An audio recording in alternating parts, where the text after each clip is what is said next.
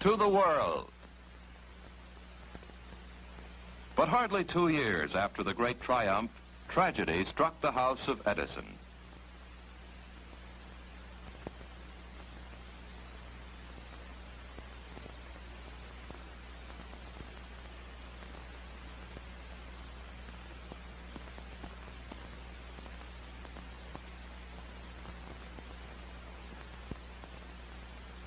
He tried to lose himself in work, but to the great giver of light, Menlo Park was full of shadows now.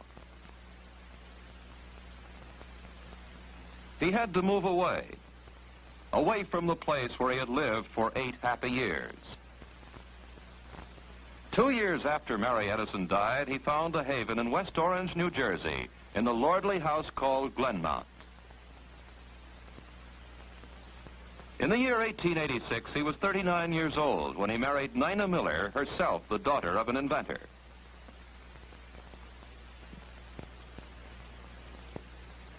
My later courtship was carried on by telegraph.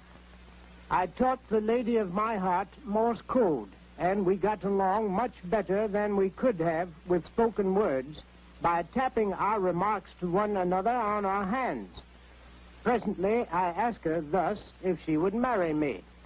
The word yes is an easy one to send by telegraphic signals, and she sent it. And here he took his new bride to live. Beyond the fields of Glenmount, just down the road, he built his new laboratory. Brick this time, the finest invention factory in the world, the big brother of Menlo Park.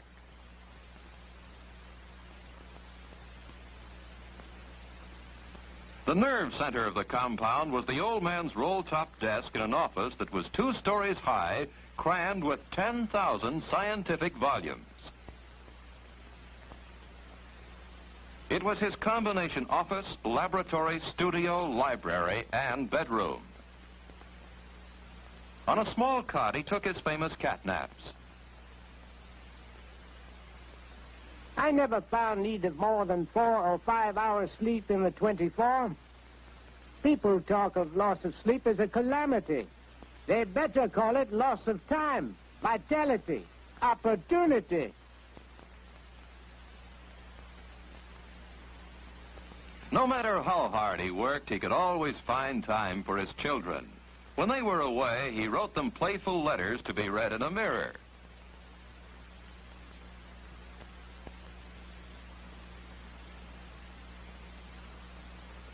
On one of their toys, the wheel of light now caught his fancy.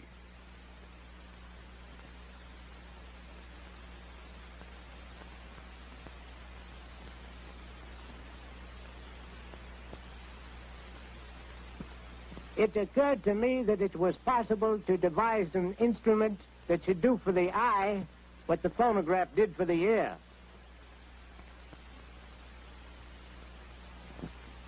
His first idea was to put a continuous line of tiny photographs on a cylindrical shell, just like a photograph record, then to rotate the shell and let the eyes look at the photographs through a magnifying glass.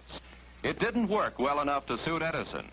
Then he thought, if he could put a long line of photographs on some sort of strip or tape, on something you could roll up.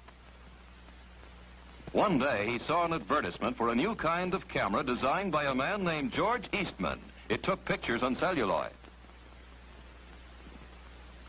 Without George Eastman, I don't know what the result would have been in the history of the motion picture. He tried to develop a narrow strip of sensitized film that would operate on a roll.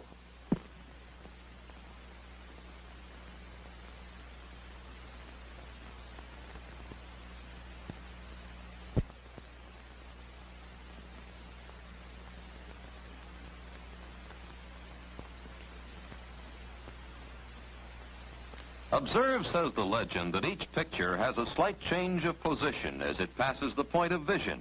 The rapid photograph of these different stages of movement upon a long strip of light-sensitive film creates the illusionary spectacle of movable figures.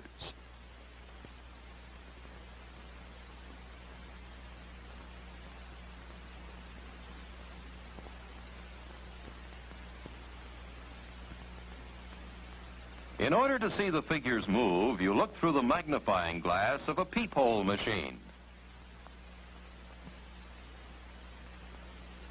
Our studio was almost as amazing as the pictures we made in it. It was such an ungainly-looking structure when it was done, and the boys had so much sport with it that we called it the Black Maria. In order to make certain of as long a working day as possible, we swung the whole building on pivots, like an old-fashioned river bridge, so it could be turned to follow the course of the sun. It was a ghastly proposition for a stranger daring enough to brave its mysteries. But we managed to make pictures there, and after all, that was the real test. They made pictures there. Fred Ott Sneeze, the first copyrighted film. May Irwin and John Rice, the first movie kiss. The story of an American fireman, the first story film.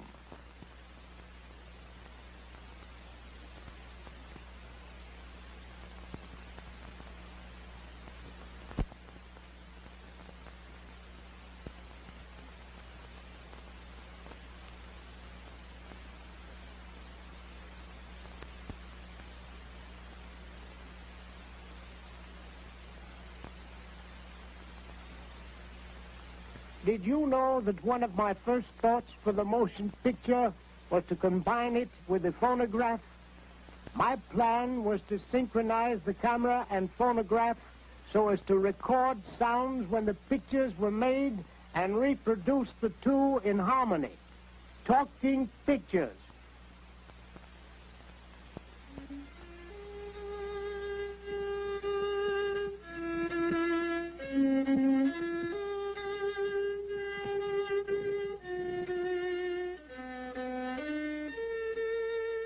Through a projector in his office, he showed the first home movie.